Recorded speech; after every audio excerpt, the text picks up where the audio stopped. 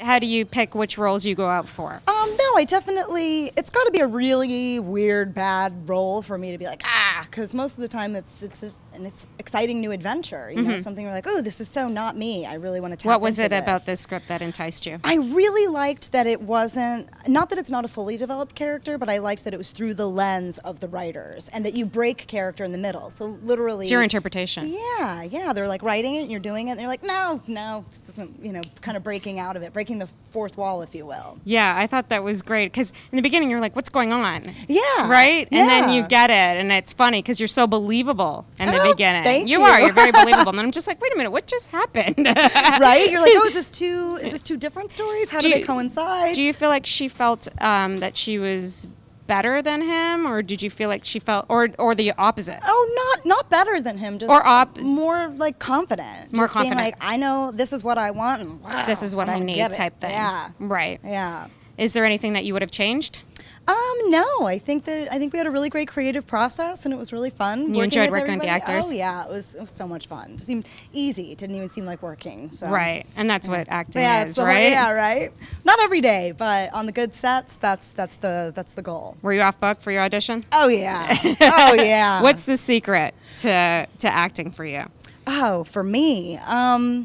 Well, I steal from Sandy Meisner. He always said living truthfully under imaginary circumstances. So being able to put yourself into an environment, not questioning it, not doing line readings, just letting it be organic and going, okay, these are my circumstances and I'm just going to play. How do you get rid of the inner voice that's, I can't do it, I'm not enough? You know, I've been doing it so long that I put that voice on mute like a long time ago. Are you still nervous when you audition? No, not really. I get excited, but no, not nervous. Would you rather put stuff on tape or go in and see? Go in and see director? Yeah. It's just like they always say, like headshots are so hard. Yeah, I've always had that hard time with headshots where you know my reps are like, oh, you got to meet her. It's the in person. And so I've always been a firm believer of getting that action in person. Right. Yeah. Where can we find you? How do you mean? IMDb, Twitter, Instagram. IMDb, Twitter. What's your Twitter feed? Oh gosh, my Twitter feed. Yeah, that's okay. I actually had a Twitter altercation, so I changed my handle a few times. I'll get back to you on that. Instagram? Yeah, on Instagram you can follow me at Jamie Got Moxie. What do you have coming up? I just finished another short film. It's being pitched right now to Comedy Central. They have the opportunity to maybe turn it into more of a pilot, so we're looking forward to seeing what happens with that. And I just created a writing team, and we are writing our first sketch that should be released soon. Oh, are you excited about that? Very excited about it. What's your dream role?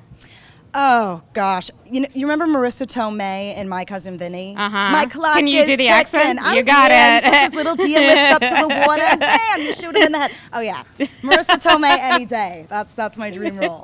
What nationality are you? I'm Italian. Perfect. Got the flavor. All right. Well, thank you very much for watching. This is the Red Carpet premiere, and this is my lovely friend over here. We're besties now. Of course. See you guys soon. Thanks.